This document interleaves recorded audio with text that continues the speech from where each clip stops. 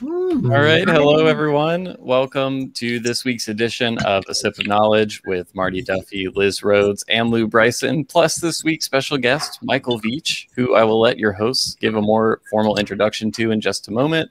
Before I turn things over, I'm Will Hookinga from Zavvi.co. And as always, just want to point out a few ways that you can interact with your hosts and their guests throughout the live stream today. So on your right, there's a chat box. Tell everyone hello. Let us know where you're joining us from. It's always cool to see people joining in from around the world. At the bottom, there's a little button that says Ask a Question. So if you have a question for Michael or for any of your hosts at any point during the presentation, just tap that button, type your question in, and I'll be keeping an eye out for those. And last but not least, invite your friends to join us. There's a share button at the top that makes it really easy to do that. But with that said, Marty, Liz, Lou, I'll turn things over to you now. Thank you, Will. I don't know if Obi-Wan ever told you about your father, but hello. Yeah. Hi, everyone. Martin Duffy, former senior master of whiskey for DIAGEO for about, seemed like 3 decades, but it was actually 14 years. For 18 glorious months. Sold North American brand ambassador. Oh my God, look at that shirt! Benedictine. I made this. That's awesome. Today, I found it in my archives. My own archives, Mike.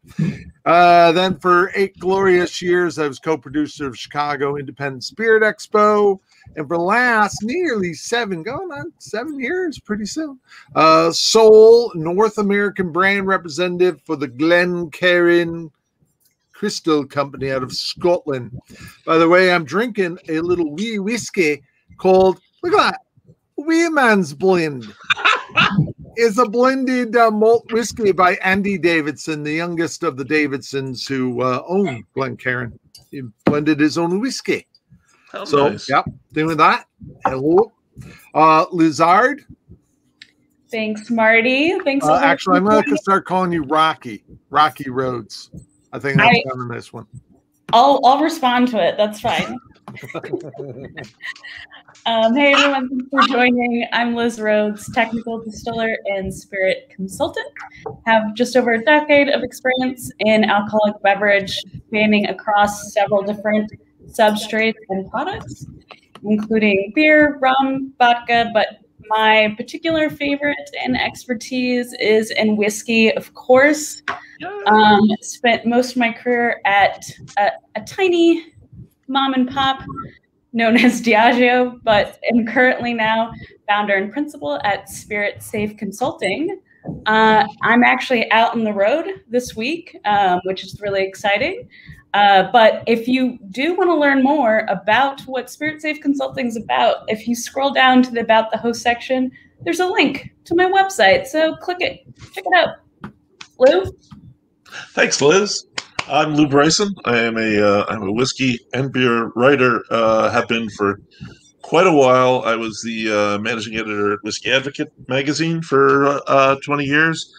And I'm now freelance again, working as a senior drinks writer for the Daily Beast website, the award-winning Daily Beast Half Full website. I'm really plugging my latest book, Whiskey Masterclass, and of course the classic tasting whiskey. Thank you, Marty. And I want to thank Liz, your good guy friends that you recommended to me. I've actually been expanding on what I learned about proofing in that book for an article I'm working on. Your guys have been hugely helpful. Thank you. Good. Thank you. I said to one of them, I feel like I've stumbled into this dark room in the distilling building that I'd never. I'm currently stumbling around, banging my shins on shit. It's amazing how much. Sorry, adding water to whiskey is an amazing process. It's just incredible. I'm learning so much in just the space of a week. Anyway, sorry, I'm rambling on and on. My whiskey today that I'm drinking as we do the show is the new Evan Williams Small Batch 1783. Just got that yesterday, and I am happily sipping away on this. It's, old, new, familiar, wonderful. all that jazz. And that's it for me, Marty. All Do the right. honors.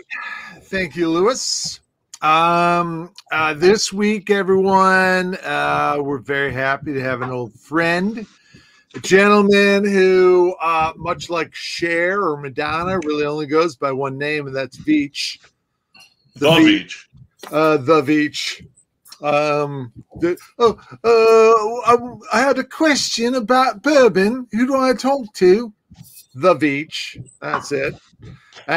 He is a whiskey historian, archivist.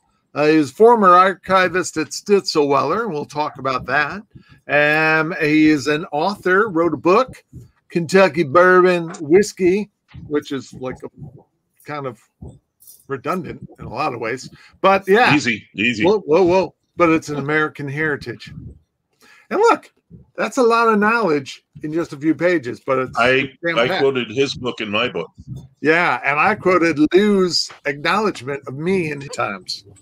So there's that.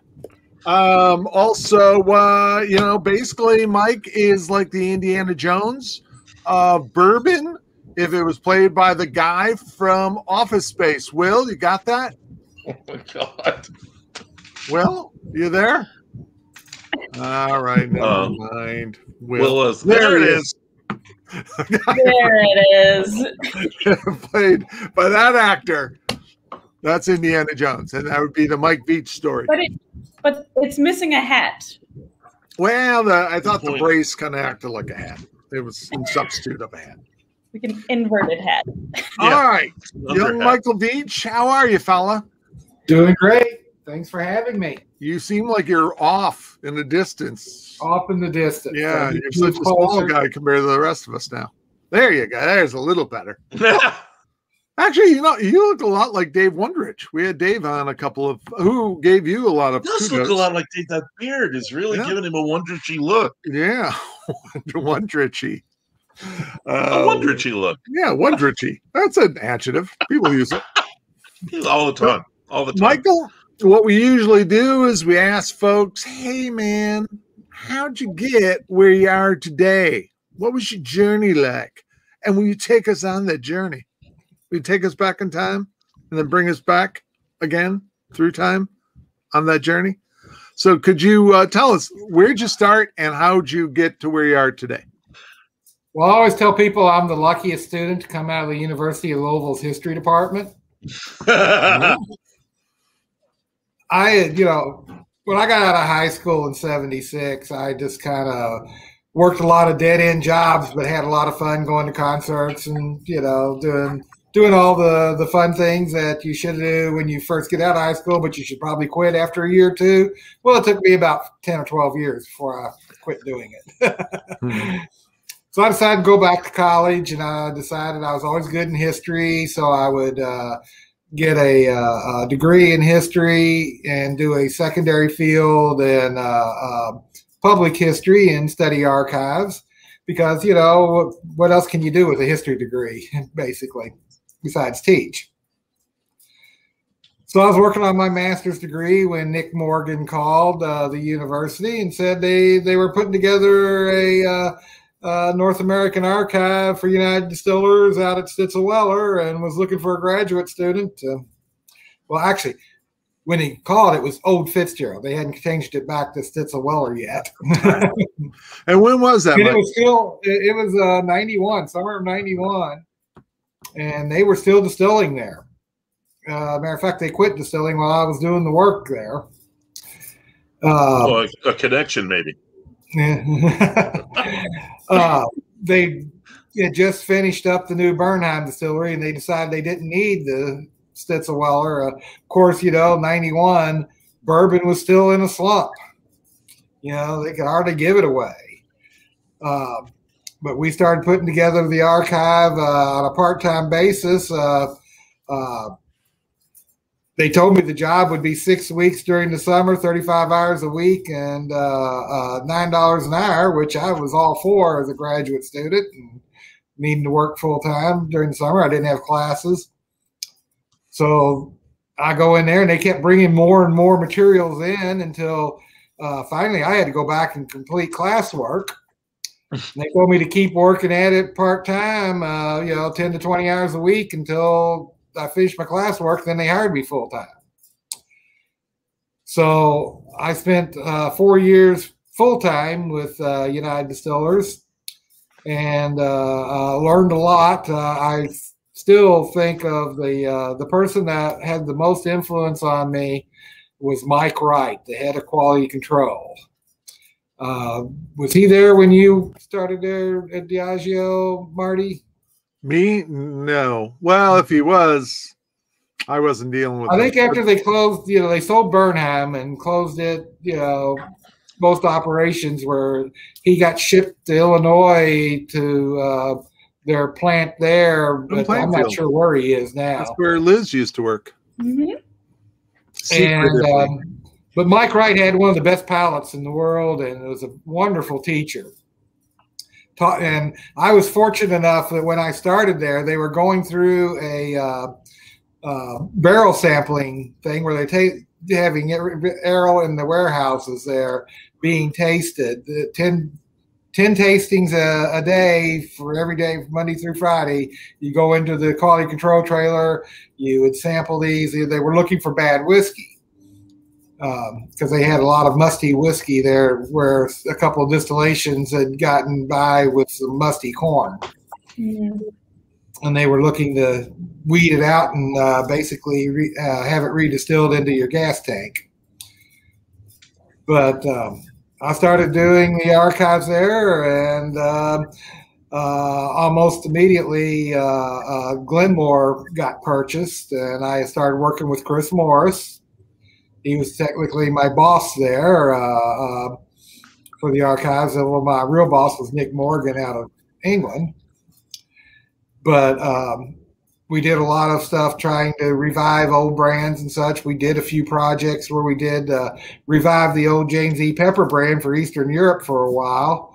Then we did the Bourbon Heritage Collection. And then we did those Henry Clay and Joseph Finch rare bourbons. Did the research and everything for that. But eventually, they sold off all their bourbon brands except for I.W. Harper and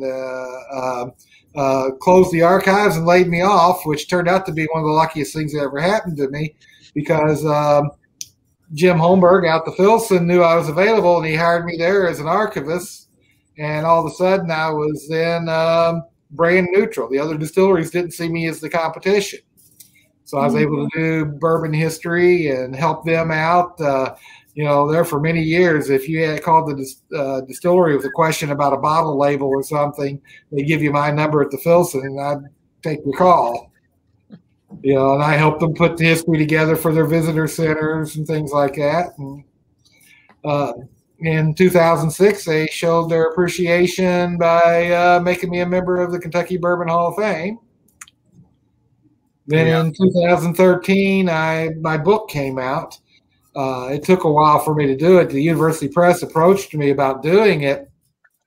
And I said I really didn't have time to do a book. And they said, "Oh, you don't understand. What we're really looking for is a good, concise history that'll sell well in all these new bourbon gift shops." So that's why I wrote for them. And you go back, Mike. I mean, it is a good, solid history. Yeah. I mean, you go back to...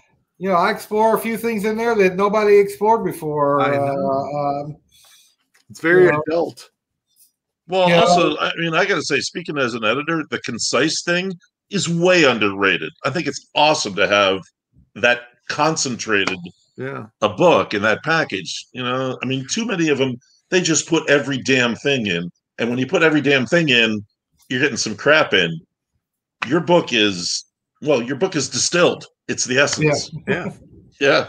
Well, and Mike, is it? Well, I'm proud of it. The only thing I fought with the University Press about a lot of things, won a few battles, but the one I lost, and I really wish I hadn't. I wanted to call it simply Bourbon Whiskey and American Heritage.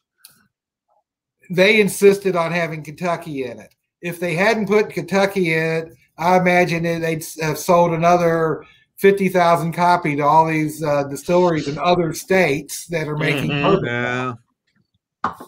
Yeah.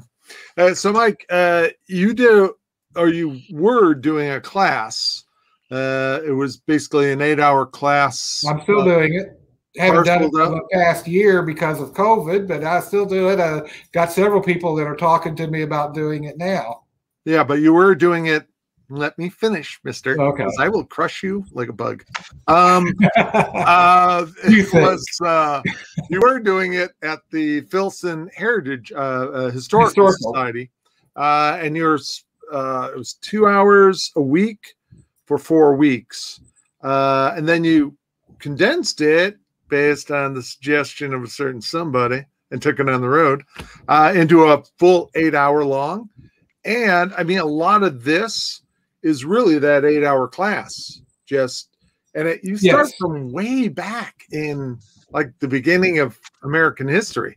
It's not just, hey, bourbon started in the late 1700s. You go way back to the first mentions of whiskey in the U.S., which I hadn't really seen anywhere before.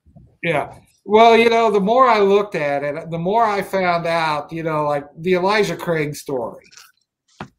Yes, Elijah Craig was a distiller. We know that.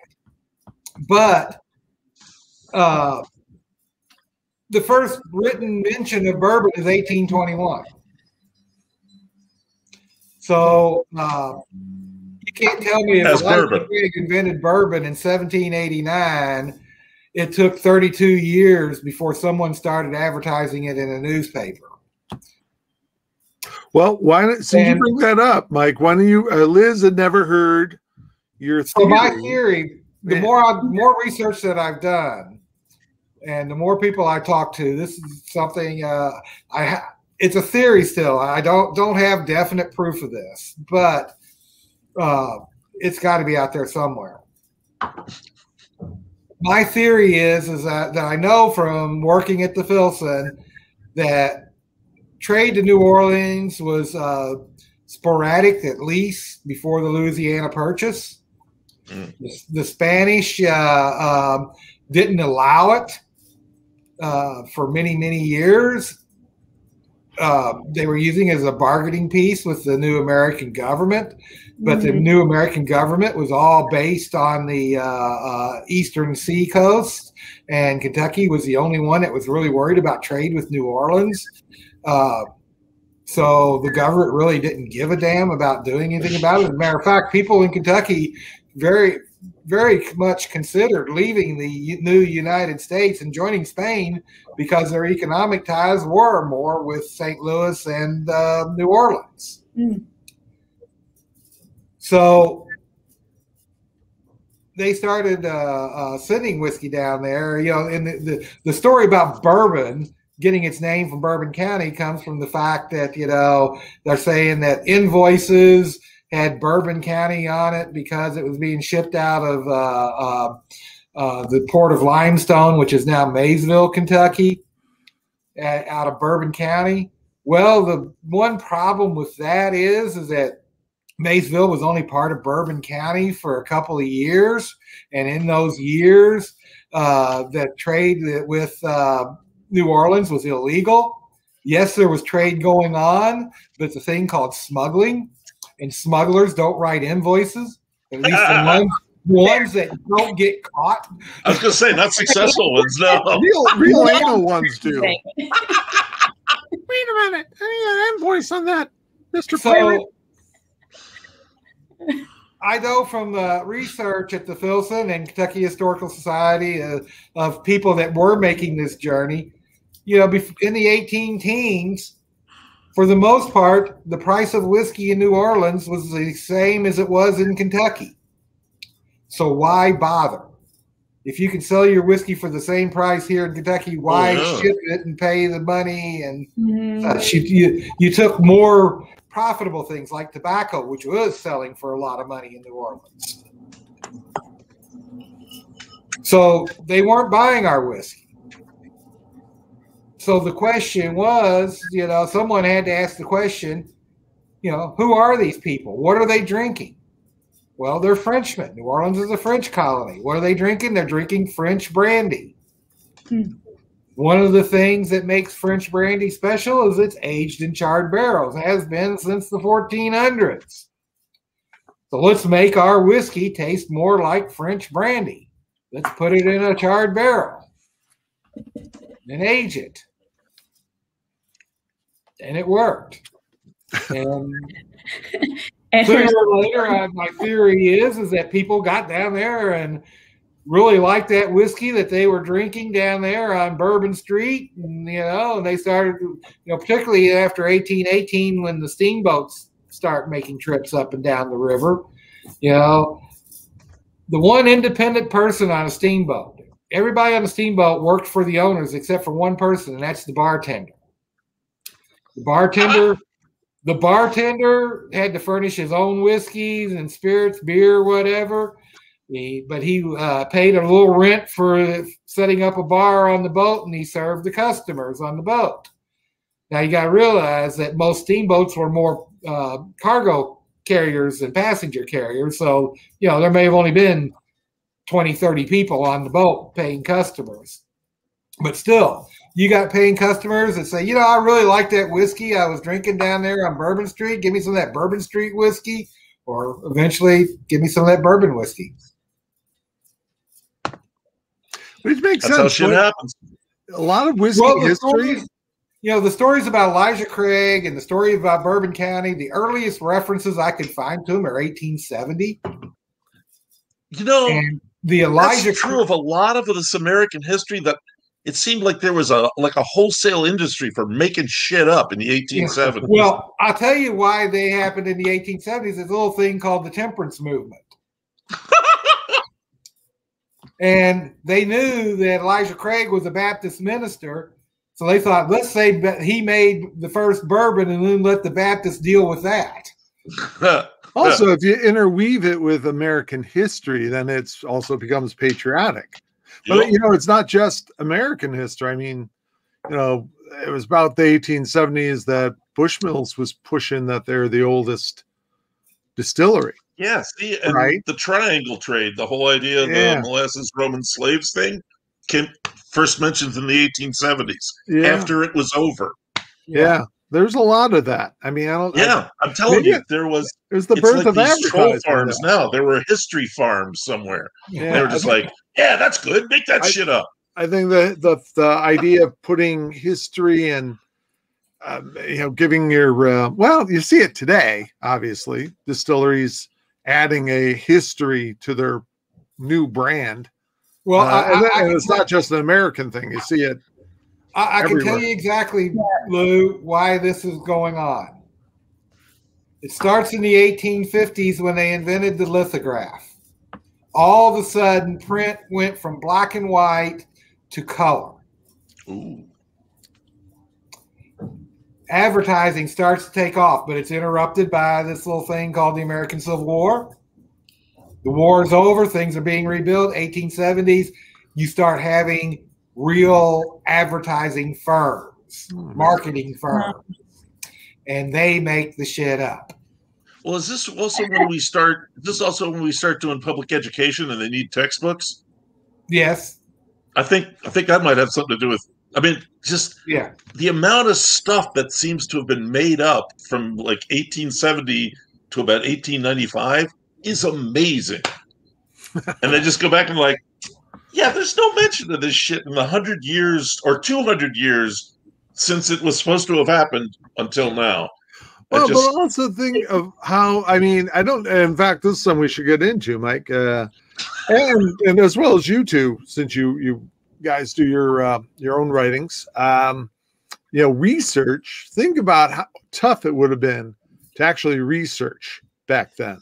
And I was just reading recently about how the British during the American Revolution, this one guy, Tarleton, was actually going around. Tarleton? Yeah, he was actually destroying a lot of records, right? On purpose. He was burning them, and so you think about it. I mean, it would be a bitch. Well, the Civil War was not kind to records either, and in the southern states. You know, a lot of courthouses got burned. Yeah. Well, I mean, my my brother-in-law is the head of the archives at Colonial Williamsburg and worked at the Virginia State Archives before that. Part of his job was recovering Southern archives from Northern families because these guys just grabbed shit and stuck it in their pack and took it home. It's freaking souvenirs. Right. Yeah. He got like a whole county's records from this family in Connecticut. Yeah. They're like, yeah, we thought this might be yours. And he's going to go up there and say, thank you. Thank you. Well, it's the spoils of war. Yeah. I mean, then yeah. Supposedly, Well, this is the same guy who'd like zip up into a Tyvek suit and go into like attics full of pigeon shit and get records. Yeah. At least they were saved. You know, my horror story is that before I started at Old Fitzgerald, the people from Shinley had gone in there and hauled out 2 dump trucks full of old records to the landfill. Wow. Well, Mike, the archives you created, I don't know if you guys ever got a chance to see the archives at Stitzelweller before they were moved, but it was really impressive. It was like Raiders of the Lost Ark kind of warehouse, you know, just rows of boxes and files. And now all that has been moved to some clandestine underground bunker that DIAGEO has built. No, they didn't build. There's an underground storage area that's an old limestone quarry underneath the Louisville Zoo, and they have rented I was joking. Storage space there. Wow! So that's where it all is. Yeah, Liz. What they didn't take overseas. Liz, they took a cargo container worth of records overseas, which I thought they never should have done. Why would they bring them over? I know that they have archives over in Scotland, but why would they bring American? I guess it's the company. It's United Distillers, now DIAGEO. So they have the big main archive there, which is also very impressive. Yeah. Liz, you don't still have your DIAGEO secret password card? No, unfortunately not. Yeah, they took mine off me once I left. So yes, something maybe we could dig into, and I'm curious, your thoughts, and I'm thinking about, a lot of people are wanting to go dig into pre-prohibition whiskeys and try and recreate them, mash bills, and Fiona is doing that over in Ireland. How much of that do you get involved in, and have you seen that kind of pick up lately? I've actually written a couple of blogs on this. Okay. So follow my website, bourbonveach.com. Which, by the way, there should be a link below to that very website. So my blog. And it's funny because I went back and posted on Facebook and Twitter and LinkedIn today my article called 19th Century Whiskey or Bourbon. And it talks about this type of stuff. But, there's a lot of things about 19th century whiskey that I tried to recreate when Bill Thomas and I made 4 barrels of whiskey out of Kentucky Artisan Distillers. Okay. One thing that when we agreed to do this, the first thing is I wanted to use a heritage corn that my grandfather used to raise. And I found out when he died in 1974 that during the 30s and 40s, he made moonshine. So I know that he would have used this to make his moonshine. That's hickory cane white corn. So we made 60% hickory cane white corn. We did 25% rye. And we used 12% regular distiller's malt. And then the 21st century twist on it is I used 3% chocolate malt. Okay. And Jade Filson, after double distillation, the proof was 119.5. And then it went into the barrel at 103 proof. Okay. So this is like, 19th century whiskey, as close as I could. Yeah. Well, would that have been a used barrel then, Mike? It could have been, but not likely, because most distillers, their primary package for selling the whiskey was the barrel in the 19th century. It's not until the 1890s that glass becomes affordable enough that distillers can start bottling their own product. If you wanted to buy whiskey, you went to your saloon or your liquor dealer and you took your own jug or your own flask or bottle and you bought your pint or quart right out of the barrel. So that's why the distillers put it into the barrel at a proof that people could drink, somewhere between 90 and 105. That makes sense. They were stronger people back then. Stronger constitutions. Well, and we put it into the barrel at 103, mostly because we wanted to make sure that it would stay above 100 proof, because we were talking about doing it as a bottled and bond when we bottle it. But I was very tempted to put it in at like 90 proof and see what happened. So how long was it in the barrel? It'll be 4 years in January. But anyway, to finish my story, since the barrel was the primary package, distillers would sell 5 barrels of whiskey to St. Louis, to some bar in St. Louis or some dealer in St. Louis. They're not getting those barrels back. So if they want to make 5 more barrels, they got to buy new ones. Yeah, there were a few used barrels that they could buy from local people that emptied the barrels. But for the most part, they were getting brand new barrels. Well, all right. I would have thought they'd want to do the economic way, especially in the late 1800s. I mean, you had a lot of folks. It was just as cheap to make new shortcuts. barrels as it was to refurbish it over. Refurbished. So lacquered.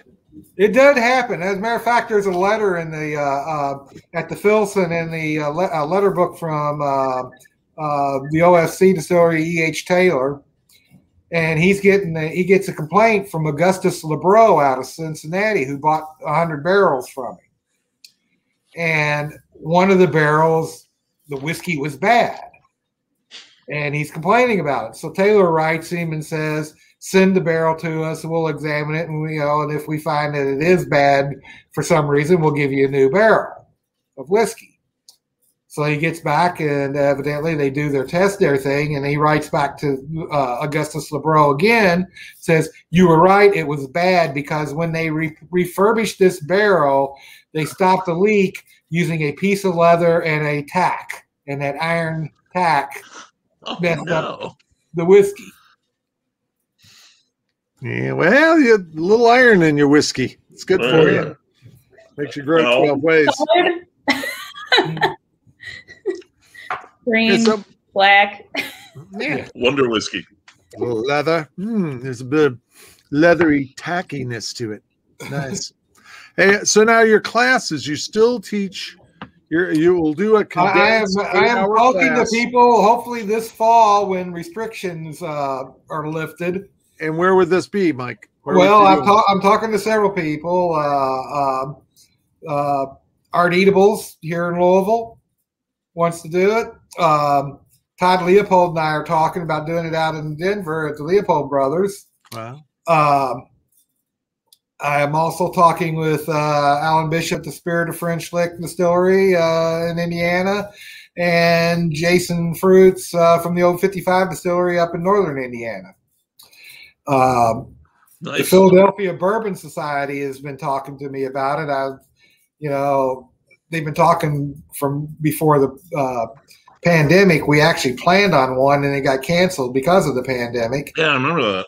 And they say they want to do it, reschedule it, but I haven't heard anything from them for a while. And then the Augusta Bourbon Society down in Georgia is talking to me about possibly doing it. So if, say a whiskey group or even a distillery wanted you to come to their place, do an 8-hour, very informative class, usually tasting a lot of bourbon, folks. Yeah. Keep that in mind. What is required? How much Do they have to pay you? Okay. Do What they have I to do, fly in? Private helicopter? What? they have to Yeah, none of these pay, public helicopters. pay traveling expenses. So, like Denver, they're going to have to buy me, plane ticket, whatever. They're going to have to furnish a place to hold it, of course, a room. Oh, well, I thought you meant the plane. Yeah. Okay. They're going to have to furnish glassware, and they're going to have to furnish lunch. Yes, Glencairn glasses. Even though I will be bringing Glencairn glasses with me and offering them for sale to people in the class. But then I charge a $1,000 flat fee, and then they can set it up, sell tickets for whatever, if they end up making $10,000 off of it, that's fine as far as I'm concerned, as long as I get my fee. And well, that's very mercenary of you. As long as I get my fee. They can make as much as they want. I don't want them to lose money on it, obviously. That's reasonable. It's well worth it. Well, I mean, that's a reasonable fee, and it is an 8-hour class. I start off talking early bourbon history up to 1821 was the first mention of bourbon. Then we taste a new make whiskey and an aged American brandy, usually from Copper and Kings, because of my theory that bourbon comes about because of aged brandy. Yeah. Then I do 19th century from 1821 up to bottled and bond. And then we taste a traditional bourbon made with rye and a wheated bourbon. Then we break for lunch. Then we do from bottled and bond up to the end of Prohibition, repeal. And then we do a rye whiskey and a Tennessee whiskey to do a comparison of other whiskeys to bourbon. Then we do from repeal to modern times, and we taste a single barrel and a small batch. And then I always have a blind tasting at the end, and I ask them to tell me, what do you think? Is this a bourbon, rye, Tennessee whiskey, brandy? Do you think it is if it is a bourbon, is it a traditional or wheated? What proof do you think it is? How old do you think it is? And if you're really good, can you tell me the brand? That's brave. Yeah. They get a certificate, don't they? Hey, actually, talk about brave. I did this at Jack Rose, and we had 3 women from the Kentucky Society of Washington, D.C. in the audience as part of in the class. All 3 of them guessed the brand. Whoa. I was impressed. That's very impressive. Yes. I usually try to guess it wrong just so I'm not showing off. That helps sell glasses? Mm-hmm. Yeah, well, kind of. No, but I just say, I have a cold. I have a cold today. Sorry. And then, Mike, you do what's the steamboat class you do? It's not so much a class. It's the American Queen Steamboat Company do bourbon cruises. They've got 2 this year that I'm signed up to do. They're from Memphis to Louisville, 8-day classes or trips where they tour a lot of bourbon distilleries and visit a lot of towns in between. And I'm part of the entertainment, I guess you could say. I do several bourbon lectures on the history of bourbon, and I always do a little contest between, they've got on the American Queen, they've got 4 bars with 4 bartenders. So Rosemary and I go around and taste all the Manhattans from each of the bartenders, and we award the best Manhattan on the boat towards the end of the trip. If you're still standing. How many bartenders? Yeah, those are. So it's not a cheap trip. Steamboat cruises are more expensive than an ocean cruise because you're limited in the amount of people you can get on there. I think the American Queen's the largest, and it has a capacity of like 425 passengers. Oh, But good. it is a very fun trip. I much prefer it over a ocean cruise. You get to know the other passengers better. You get to know the crew. The food is as good as anything that you would eat in a fancy restaurant in Louisville. I can tell you that. You know, and even their buffet has prime rib, like 3 days out of the 8. Wow. Well, I'll have to go down that lazy river at some point. That'd be I'm trying fun. to tuck my wife into one of the Rhine River cruises. I want to do the Viking cruise. Yeah. In Eastern Europe. That'd be so Oh, cool. well, no, I mean, Viking does one on the Rhine. We were actually, she and I were in Cologne when they were docked there. It was pretty cool. I mean, it looked like they were having a good time. Well, they do one on the Danube, Yeah, which is really nice. Actually, I think Yeah. Viking does one from Amsterdam up the Rhine, through the canal that connects the Rhine to the Danube, and then all the way down to the Black Sea. Oh, wow. Folks, you have just joined Cruise Vacations already in progress. Yeah, we are now calling the show Old Guys on Boats. Yeah. Hey, let me tell you, the Bourbon Cruise, though, is a lot of fun. They always, Bill Samuels is usually gets on in Owensboro and takes it to Louisville and does actually goes on the bus with them when they tour Maker's Mark. Is he hijacking it when you say he takes it? I mean, let's see, get out of here. Give me that We weed. are talking about Bill Samuels here, so that's entirely within the realm. Long pimp outfits and stuff. Yeah. And they usually have somebody from Buffalo Trace on board doing talks. They have lots of other entertainment. The first year I was on there, they had a Mark Twain impersonator that was just like really good. And I wish they had him for every one of my cruises because during my talks, he always asked the best questions. You sure it just wasn't Hal Holbrook before he died? Hey, now let me tell you, this guy was as good as Hal Holbrook. Yeah. He's actually a retired Kentucky State Trooper that lives in Cynthiana. He sounds just like Mark Twain, which I don't know if anyone really knows what Mark Twain sounds like, though. Actually, I think they do have a recording of his I do voice. believe they do have a recording. Oh. He was good friends with Edison. Yeah. He sounds like this. Hi, everyone. Can't get there from here. So I had a question, but before we do, just a number of folks are saying hello. So Christina Wolf, Berlin. thanks for joining again. Tom H says hi from Chicago. Chicago. Wood. Haley from Colorado. He also said, go GGDs. Yeah. Kathleen says greetings from SoCal. Steve Kane says hello from Arizona. And Brad Krause. Hey, Brad. Thanks for joining again from Panama. Panama Brad. That's what we call him. So I use a Panama Brad hat all the time. So my question was back to, you did some archiving at private companies. You also, did more, equal opportunity, I guess we'll call it, archiving. In your experience, how much information has been lost with privatization of archives? Because I'm just reflecting back on, some of your comments of, Seagram's research, for example, where it's like it sits in a box and then it just sits there and people kind of lose access to it. So I don't know if you can. Yeah, it really depends upon the company.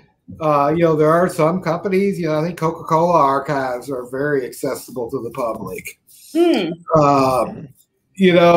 But it really depends upon the company and how much dedication they have to the process. But I always encourage a lot of companies that can't afford an archive or something. donate it to the Filson Historical Society or the Kentucky Historical Society. Make it available to the public. You know, even private individuals. You know, a lot of the information at the Filson came to us through private individuals. The E.H. Taylor papers came from the Taylor Hay family because, you know, Taylor brought all of his old OFC records with him when he left the Stag Distillery, and it sat in the family's, you know, house for years. And but the thing is, though, if it's sitting in a private home or a private business and researchers can't have access to it, it's worthless. That's lost. Yeah. Yeah. I mean, it might as well be in the landfill. Yeah. Donate it to these places. You know, you can get an appraisal of what these papers are worth and take a tax cut off. Actually, I did that as part of my library degree. I did a collection of private papers from a peony grower. I did an internship at the Hunt Botanical Archives in Pittsburgh. Yeah. Yeah. I mean, you know, at the time I didn't realize it, but a lot of these people have really valuable information, and it's not always exactly what you think you're looking for. I mean, this guy is one of these people that get up every morning and wrote down what the weather was, and somebody came by and wanted to know, you know, what climate was, and they're like, we heard that. Here's an example. The most significant paper in bourbon history that I have ever found is in a collection of family papers that had nothing to do with distilling after, you know, the Civil War, for sure. And it's the Corliss Respis family papers. John Corliss actually starts up in Providence, Rhode Island in the shipping business, but he owned a gin distillery up there. Oh. He gets into trouble when two of his ships are seized by the Spanish, one off the coast of Chile and the other one off the coast of Argentina, maybe, somewhere along in there. But anyway, he has two ships that are seized about the same time.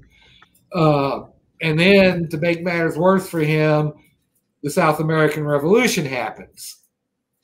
So the Spanish government saying, that's not our problem anymore. You need to talk to the new government. So it's like 40 years before he gets any type of settlement on this. So in 1815, he sells everything he has and moves to Kentucky and buys land, including a small distillery.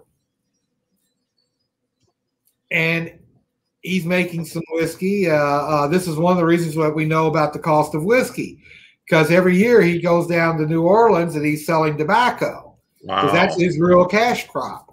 And they're sending him back prices of other things such as whiskey. But anyway, there's a letter in there from a Lexington grocer, you could read wholesaler today, who says, I really like your whiskey. I'll take another 10 barrels as you make them. But I've been told that if you will burn or char the inside of the barrel as little as a 1/16 of an inch, it will greatly improve the flavor. But I will leave that up to you as the distiller to make this decision. This was 1825. So here is a Lexington grocer telling a Bourbon County distiller, because he bought the land in Bourbon County, how to make bourbon. So the idea of bourbon is a new idea in the 1820s. Yeah. Well, see, now, so this is what has always fascinated me about all you writer types, all three of you. Though, of course, where's my book? I did some research of my own for the Evil Friendship. Sure. Don't sell yourself short. Yeah.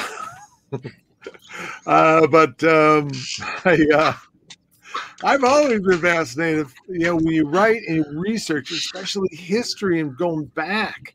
You know, Liz, you mentioned Fiona O'Connor over in Ireland. That guy is constantly wandering that island, so, you know, going through archives and going through letters and probably family letters. You know, if someone's even suspected of being a distiller, you go through their stuff and you try to find mash bills and yeah, and you may tax spend 10 receipts. hours going through there to find one document, but sometimes that document's worth that 10 hours. Yeah, well, that's tough. I mean, how'd you do that, Mike? After you left Stitzelwell, you had all those records at your disposal from United Distillers, I'm assuming, and all those various brands.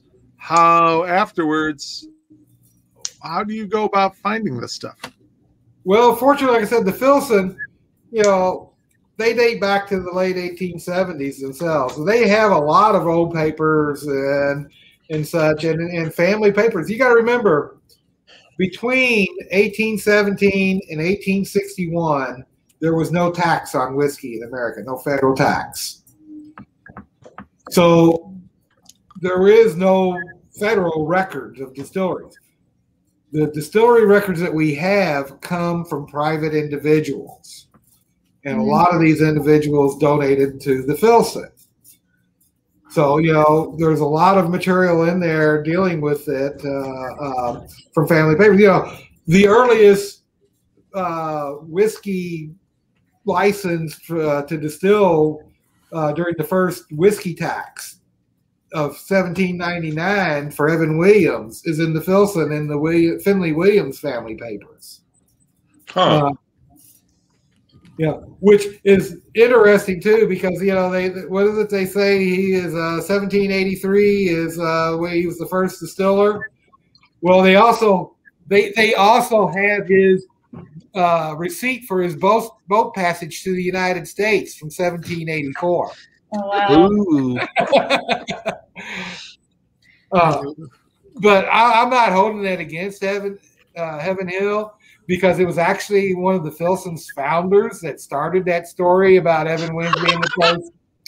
Because he was one that wanted the first of everything to be from Louisville. Yeah. Oh my God. Is that wow. That is such a driving force. Yeah, that continues today. You have the two black Rhoades, distilleries in Bourbon Veach Kentucky, Michael.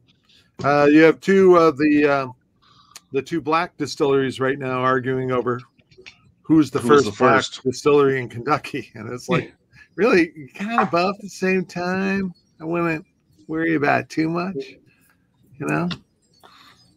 But Reuben T. Durrett has a great quote in one of his letters in the Filson papers, the Durrett papers. And he's writing about artifacts and papers at the Filson. And he says, every artifact has a great story, and we shouldn't let the truth get in the way of it. Have you ever talked to Chester Zoller? Oh, yeah. About his book? Oh, yeah. I helped him do a lot of research for did you? Yeah, I found that really interesting, just because it was a Bourbon in Kentucky. Yeah, that's the name of the book. And he researches every distillery that ever existed as far as he could find. Right. It's like about 200 distilleries. Oh, there's more than that. Yeah. Well, I know he put out a second edition. Well, more. Here, for an example, in Kentucky, before Prohibition, there were over 460 brandy distilleries. Plus another 20 whiskey distilleries that were making brandy as well. Oh. And were you going to do a book called, about American brandy? It's on my radar. I want to do it. Find time to do it. I'm writing a lot of blogs and such. You're writing a lot of blogs and such. Those will be archived forever. Yeah. Yeah. I will say, both my boyfriend and I are huge fans of actually going to historical records of Filson, as well as the library in Milwaukee. Actually, it's a great place to find old photos that you can reprint. So we've got tons of old Pabst photos in our apartment. So for those of you on the Scout, I would highly recommend spending some time in the archives, because you can, as you mentioned, find some cool gems. Did you say you go to Milwaukee? Yeah, so my boyfriend's a brewer, so he's really obsessed with some of the old photos. So we've got some old photos from Rainier Brewery, from Pabst, and we've all found these at at archives. Well, when you go to Milwaukee, find the oldest city directory that you can, and find John E. Fitzgerald. Okay. There are two that I have found. One of them was a tax collector, the story that Heaven Hill is using. That is a fairly legitimate. But there was also a John E. Fitzgerald who was a boiler maker. I personally think that he might be the one that John E. Fitzgerald is named after, because if he's working on the boiling heating systems in the bourbon warehouses in Milwaukee, he'd have more opportunity to take his mule out and take a few sips. So what I would like to do is find city directories, because they'll usually the city directory will tell you when you find the person, where they work. And I would like to find out which one of these guys was actually working for SC Herbs. Hey, Liz. So you put something in about Steve Kane's question. Yeah, we have a question from Steve Kane. Where do you suggest someone can find archives on old distilleries? For example, I'm trying to find more about Clark Brothers in Peoria, Illinois, once known as Whiskey City. True. Well, the place to start, of course, is going to be Peoria. You think? The next place to go is the Illinois State Archive. Oh, good point. Yep. And is that in? I would look for, unfortunately, these, the records as a whole are going to be private. They're going to be, whoever owned those companies keeps those records, even when they go out of business. So unless they donated them to someplace or another, they're not going to be part of the public record. But one thing that you should never forget to look at, and I highly recommend Brian Harrah's book on this, look at legal cases. Distilleries get a lot of legal problems, and they end up in the courts. Interesting. You know what I also find would be a good place is old resale shops. Only because I used to work in an antique mall in my youth, and it was amazing how many personal items, at estate sales. So, say someone would add a company, and there was tons of really interesting things. I couldn't believe. I assumed they had no more family, even though somebody had to be benefiting from the estate sale. But you get some amazing archives. Or a lot of times it's the grandchildren, don't care about grandpa's old records, and sell them. We get a few bucks for them, we'll take it. But that's how much do you know about Peoria, Mike? Have you ever really looked into? Peoria was a lot. There was a lot of distilling going on in there before Prohibition, and then that was kind of the heart of the whiskey ring. Yeah. Then they became very much involved in the Whiskey Trust. And then after Prohibition, Hiram Walker built a huge distillery there right after Prohibition. At the time it was built, it was the biggest whiskey distillery in the world. And then what happened? Oh, jeez. Oh, what happened to Hiram Walker? We stopped drinking whiskey. Yeah, people stopped drinking whiskey. Yeah, I guess so. Vodka happened. Yeah, but Hiram Walker, weren't they making vodka too? They were making other. Yeah. Well, you got to remember there were a lot of things that caused the decline, and it's not just vodka. One of the biggest problems, and Bill Samuels and I had this conversation, because he's the one that really pointed out, it's the one mistake of it in my book whenever I do a rewrite on it. The 50s was a golden age for bourbon for the consumer, but it wasn't for the distillers. Shinley overproduced so much during the Korean War. They started shutting down distilleries when the war ended because they had more whiskey than they could sell. Yeah. And, you know, they owned like 8 or 10 in Kentucky at that time, and they all got shut down except for Burnham and Stagg, you know, by the end of the 1960s. They would have gone bankrupt if Rosenstiel hadn't convinced the government to increase the bonding period from 8 years to 20. Mm-hmm. So what happened in the 1960s, since Schenley didn't go bankrupt, they kept the price of whiskey artificially low because they had all this whiskey they needed to sell. And this caused hardship on all the other small distilleries because they couldn't afford to keep the price low and stay in business. Yeah. So they end up going out of business. Freaking capitalism, man. Yeah. And Still better for whiskey than communism. the only answer that the other big distilleries had was, well, let's keep our prices low too. You know, and it basically cheapened the reputation of bourbon. Yeah. And it almost killed rye. Which is funny. I mean, trying to maintain that because now I know so many people I've met and heard from so many people just in the last couple of weeks who are asking, hey, where can I either buy or sell some real high-end bourbons? You know, everyone is just all about that now. And I always think one of the big shames about even Scotch and now even Irish whiskey is, you know, it was the drink of the working man, of the common guy. And, you know, as soon as something becomes hot, all of a sudden it's the common man can't afford it anymore. And I'm the common man. Yeah, that's oscillated throughout history, right? That's something where it's been, you know, very high end and then, you know, blue collar. Yeah.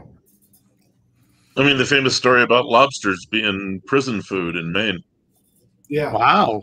Yeah, yeah. Prisoners literally complaining because they were getting lobster too often. I said, my lobster is overcooked. And my shrimp were kind of mushy. Shut up and eat them. What is with this Prosecco you're serving? Probably oxidized. I mean, it's oxidized. I think that was kind of corked. Hey, what's that, Mike? Liz, you want to read that? I can't get my... Yeah. So Patrick asks, Mike, where can I get info about the old Commonwealth Hoffman Distillery in Lawrenceburg, Kentucky? Well, what do they want to know about it? The one that Julian Van Winkle bought. It was the place where Ezra Brooks was first distilled and made.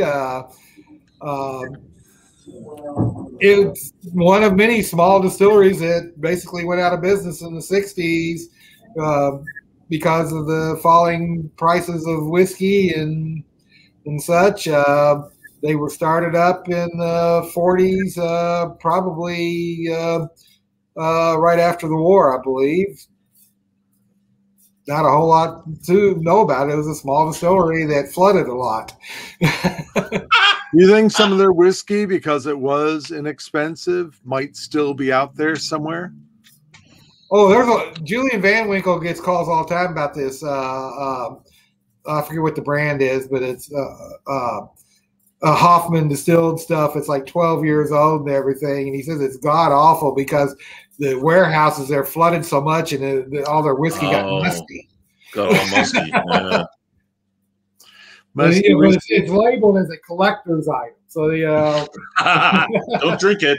Just collect this item. Just collect it. Yeah. So, Mike, guys, I'm going to have to leave. My dog got stung by a bee, and he's not looking good. Yeah, so I'm gonna run. You take care of him. Mike, it was good to see you. Always a pleasure, Lou. I will. Next time you're in Louisville, come on down and have a drink on my porch. Sounds like a great idea. It's a good thing. You can ask Marty. That's the best place to drink bourbon. None of us have enough whiskey, right? Yeah. It's a good porch. Though. All right, guys. Bye, Lewis. Be good. Take care, Pooch. Thanks. Though when Scotty Davidson from Glencairn was down there, but was 2019. Yeah. And you brought out cigars. Yeah. Scott really doesn't smoke cigars, but he wanted to fit in. Between the cigars and the bourbon, he threw up in his Uber on his way back to the Steel Box. Poor little fella. Poor little Scottish guy just going, oh, kid, stop the car. Stop it. Oh, too late. So, Mike, what do you think about I mean, Kentucky's really exploded with distilleries over the last 10 years. I mean, what was it? It was the Big Nine for a while, but now it's how many? I really don't know. I mean, it seems like there's a new one opening every day. Yeah. There's a lot of them, and it's great. The way I look at it, this is what I was telling people when they were looking to get into the business 5 years ago. I said, hang around a couple of years before you get into it. You can probably buy all the equipment cheap because the ones that are in it to make a fast buck are probably not going to make it, and they're going to be selling their equipment. Well, I was just down there as you were. You were at the opening of the new log still distillery from the Dant family, kind of a famous Kentucky bourbon family, and they were making a small town. Basically, they're even building a train station, a local train track, an amphitheater. They already have a small distillery and tasting room, but now they're building a big distillery. I mean, a lot of money going into some of these, and I suppose you've got some small guys, but I don't know. I've never seen a real. Well, no, I have seen a couple of small ones, really small ones, but most of them are. There's some really good whiskey being made at some small distilleries here. John Pogue at the Old Pogue Distillery is making really good whiskey, and it's literally started off. He was making a barrel a week, and now I think he's up to like a barrel a day. Oh, Nice. But it's good whiskey. Well, everyone down in Kentucky knows Rocky Rhoades is available for consultation. Her link is below. What I was drinking here today is this Lincoln Pinch from the Dueling Grounds Distillery. 2-year-old whiskey, but it's really good. Can you hold that up to your camera, Mike? Wow, that's a nice looking label. I like that label. Yeah. It's what's in the whiskey? It's a bourbon. And it's got a great nose. Lots of caramel, a little ripe apple, a little green apple actually too. And some oak and some vanilla. That's a straight bourbon? It's a straight bourbon. 2-year-old. They've actually got a bottled and bond. I didn't grab that bottle. But they actually have been around long enough now. They got a bottled and bond that's even better than this. But you bought that bottle? I would have thought people just send them to you. Well, actually, the bottled and bond was sent to me. This one here, I bought this one. I bought this one because I hadn't seen it and I wanted to try it, and I do try to buy the stuff from the small craft distilleries because I want to support them. If they don't make money, they don't exist. So I bought it, did a review. The guy really liked the review, and he says, "I'm coming out with a bottle and bond. Would you like me to send you a bottle?" And I said, "Sure, you do it, and I'll review it." And I did. And it's good whiskey. All right. Well, Mikey, what are you doing next? What's your next big thing? Well, I've got the last week, full week of June. I'm going on the American Queen. Working on the blog. And what's the blogs? People reach BourbonVeach.com. I do basically 3 blogs a week. I do a Monday blog that could be just about anything. On Wednesday, I call it Tasting Wednesday. I always do a tasting note with my nephew Matt now. He's joined me. That's who Matt is. Yeah. And then on Fridays, I do a Flashback Friday where me and Matt taste an old bottle of something or another. Then the second Friday, I always do a image of the past, find something I find, some historical image or something, and I do a little blog on that. On the third Friday, I always do a cocktail blog of some type, and the last Friday, I always do book reviews because one of my goals in keeping this blog is to make it something that researchers can go to and hopefully find information for something, if nothing else, where to look for information. And book reviews, I think, is a very important thing to have. There you go, Michael and Steve. Yeah. And on the occasional fifth Friday, I just sit down and decide I'll come up with something and then do it. Attaboy. Well, folks can find your book on Amazon. I don't know if you sell it on your website. And you can get my tasting books, Bourbon Tasting Notebook and the American Whiskey Tasting Notebook. I wrote with Susan Riegler. Our idea, when I was approached about doing a tasting book, I said I wouldn't do it unless I could do it with Susan Riegler, because I wanted to write a book where you have a man's point of view and a woman's point of view.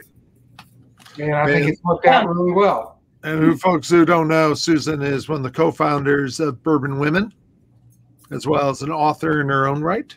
Right. All right. Well, Michael, thank you for being on with us. This has been enlightening as ever. Liz feels like she's actually now knows history past the last. I certainly have learned a ton. That's what the show's about. So thank you so much for joining us. Yeah. Well, read my book, Liz. I will. You need to read my book. Mike's very subtle. He has very subtle selling technique. Yeah. But Liz, if you're ever here in Louisville, let me know. Like I said, my porch is the best place to drink some bourbon. You and your husband or boyfriend or whatever are more welcome to come in. Yeah, that sounds lovely. I'm just eager to get back out traveling and having a drink with people in person. So thank you so much. Well, we're both vaccinated, so. So skipping ahead to next week, actually just introducing our guest for next Tuesday. We have Ian Chang and Edward Ludlow of Karuzawa Distillers. So say that again. I'm sorry. What was it? Karuzawa. Very good. Thank you. Yeah. I practiced before the show, so it'll be a fun show again next week. So please come back, sign up, and hang out with us next Tuesday. Yes, talking Japanese whiskey, everyone. All right, thanks, Michael. Thanks, everyone. Cheers. Bye, Lizard. Cheers. Take care.